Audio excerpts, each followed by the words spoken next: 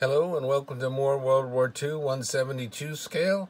We're looking at two PZ-1s, Panzerkampfwagen 1s, the first tank for the Germans, and these are done in Afrika Korps paint and insignia. We'll take a closer look at these.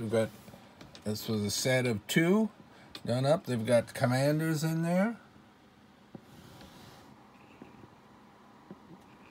You can see the Afrika Korps palm tree symbol.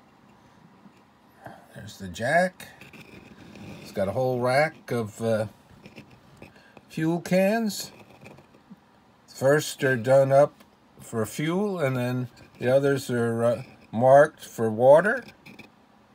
There's the ubiquitous box that they had on most of the Panzers to hold some tools. Got some shovel, extinguisher, and this had just a small turret with two machine guns. There's a driver in there and a commander. Take a look at this one.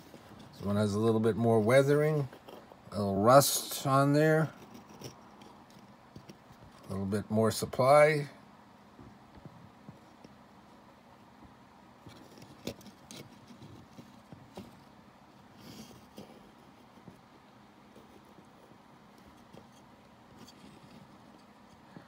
Very cool.